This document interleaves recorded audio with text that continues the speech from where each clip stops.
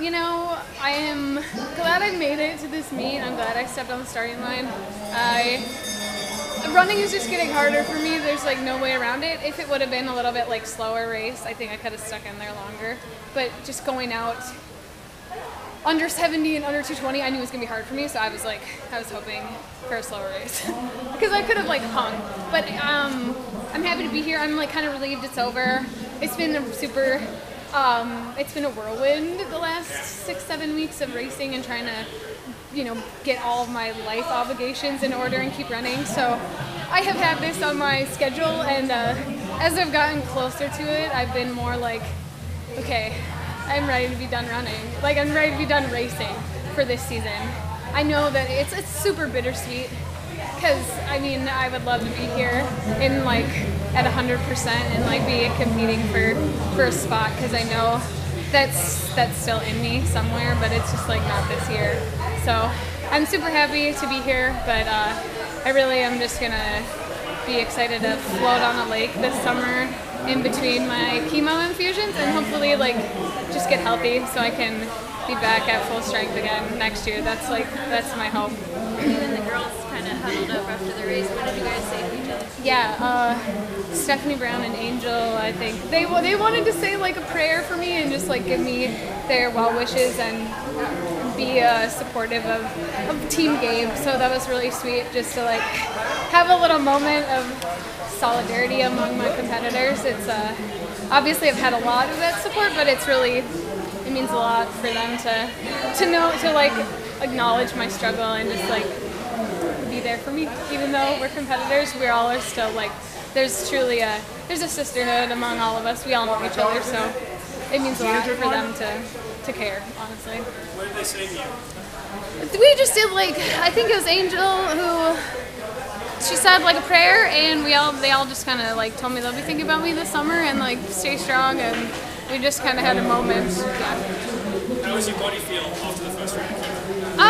It's getting, you know, I haven't had too many like serious side effects. Like I don't have nausea. I'm doing like pretty well. I just feel like fatigue. Running has gotten harder for me.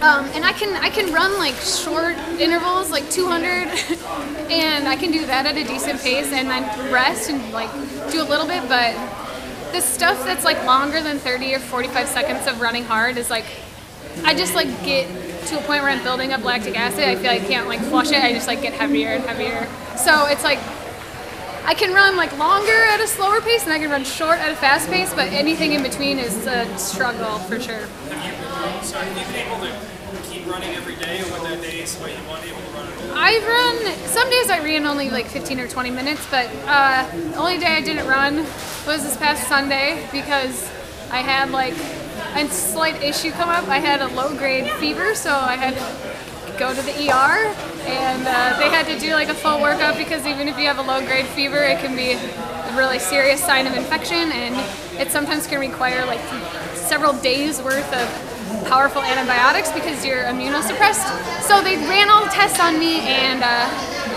my cell counts were low, but they weren't like dangerously low. And my fever broke later that night, and I felt better. I've been on some oral antibiotics this week, but I mean, on that night, I seriously didn't know if I'd be making the trip out to Sacramento, much less racing. But the next day I felt decent. I ran like 20 minutes.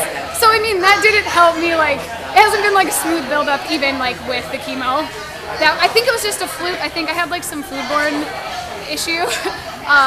But a fever above 100.2, if you're on chemo, they make you go to the ER basically. And mine was like 101-ish. So I had to go in, and it sucked, but I'm better, so it's all good. And your birthday, yeah. Your birthday is Sunday? The birthday is Sunday. It's like a little nice birthday present, right? It is, yeah. I mean, I have been targeting this race since March as like kind of the end of my season, and it's for sure the end of my season today.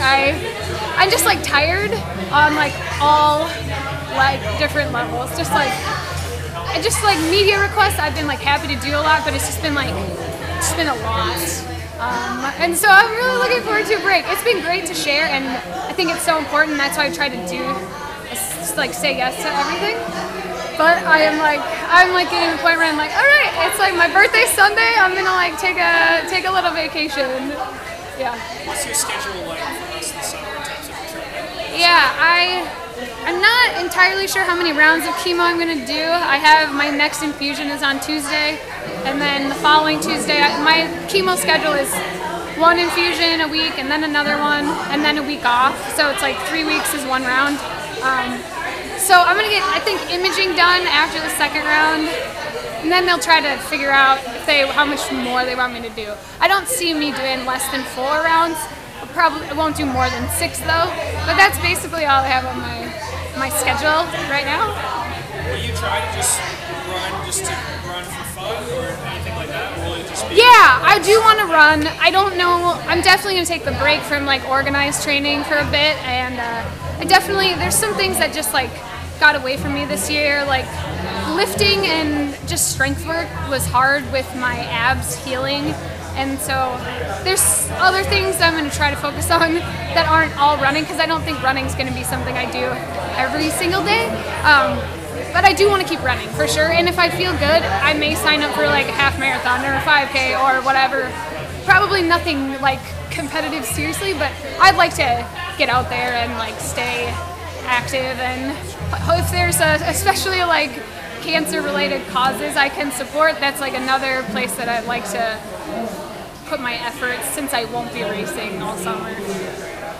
Did you realize, I mean, all these other women are talking about what an inspiration you are, and the response has been amazing, but that's one reason you do the media request. Have you ever taken that and realize how much you're doing for other people?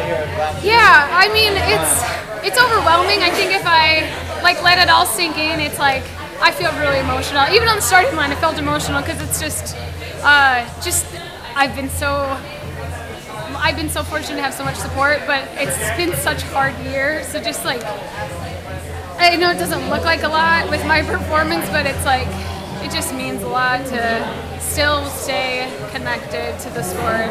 Even if I can't like be fully diving in, like I'm keeping my feet wet, and like hopefully that'll help me.